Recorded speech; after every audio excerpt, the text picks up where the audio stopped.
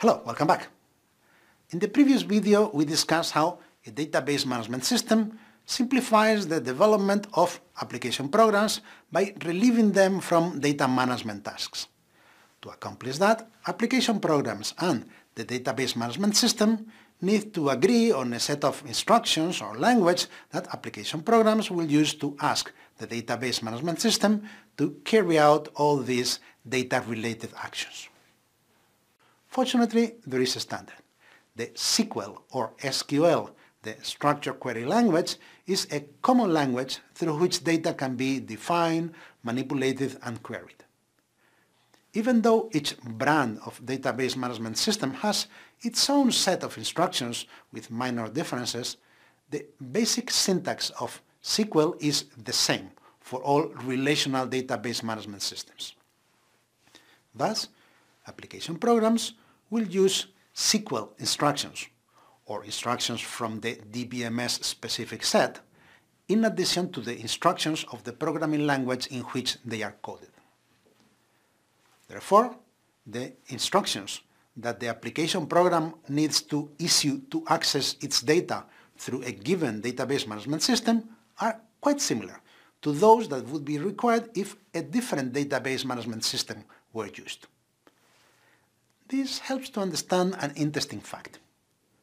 Software companies, while developing management information systems as software packages that they plan on selling to multiple customer companies, often create versions for several database management systems.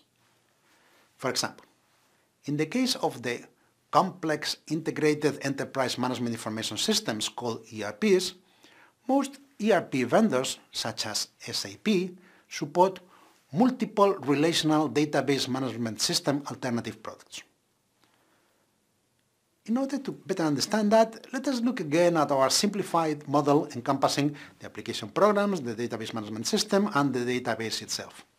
The application vendor, SAP in this case, would develop and maintain the application programs and the structure or model or schema of the database.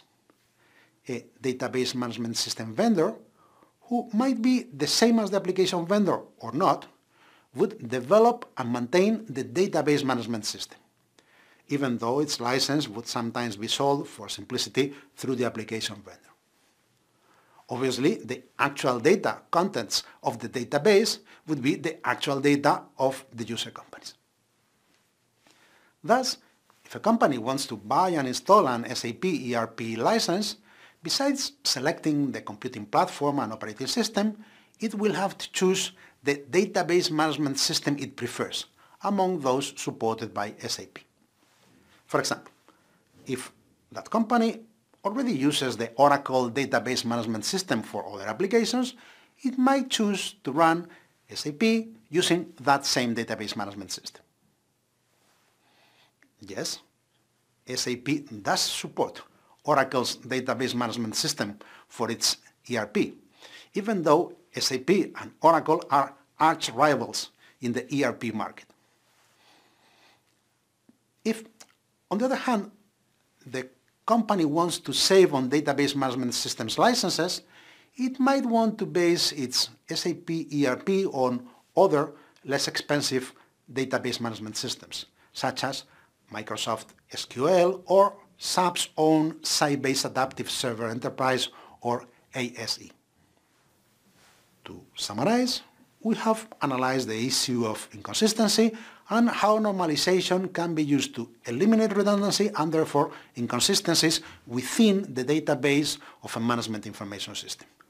We have discussed SQL, the standard structured language that application programs can use to interact with the database through the database management system, and how some management information system vendors allow their customers to choose among several database management systems.